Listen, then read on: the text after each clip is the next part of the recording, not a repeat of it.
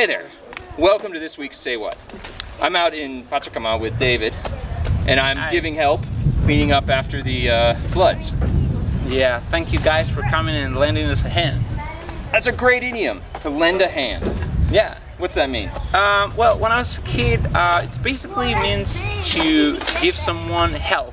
Exactly. And when I was a kid, I wanted to learn English when I came here. And there was this American family that knew that, and they lent me a hand to learn English. That's perfect. So it just means to give someone help. And that's what we should all be trying to do more of right now.